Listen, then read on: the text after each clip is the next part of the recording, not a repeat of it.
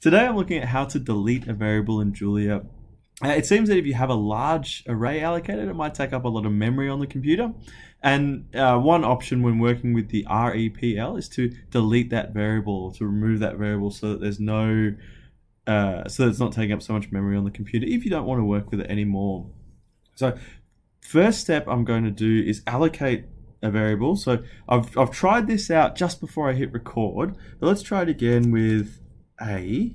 Now, I haven't used arrays before. I'm new to learning Julia, and I'm sharing my journey as I go with YouTube to see if we can work together to build some sort of dashboard or program or API. These are the projects I'm working towards with Julia to hopefully expand my data analysis knowledge a bit. So just bear with me. You'll have to forgive me if I'm not too familiar with the exact Julia syntax of things, because I am a programmer, but this is my first time really using Julia. So let's try to allocate something for us to clear. So I've got a, is that how you use array? Excellent. Okay, so we've got our array here, our A. Can we use this? I've opened up Atom and Juno, which is the suggested Julia IDE. If you're interested in how I installed Julia and Juno, I've got a video linked in the description below, so feel free to check it out. So we've got our array allocated here to A. Excellent.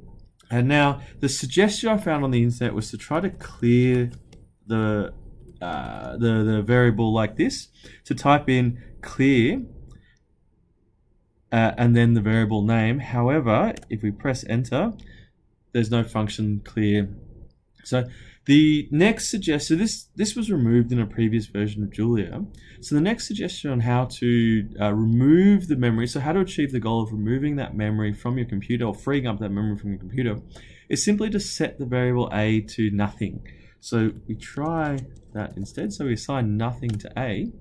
And now at some stage, the Julia garbage collector will come through and remove that 1, 2, 3, 4 that's no longer referenced anywhere in the computer's memory. Garbage collection is a complicated topic and probably one for another video.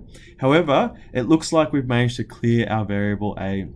So if you have any questions about this, please leave a comment below and I'll see if I can get back to everyone. If the comments are coming up often, I'll try to make a video on the topic as well. So thanks for watching.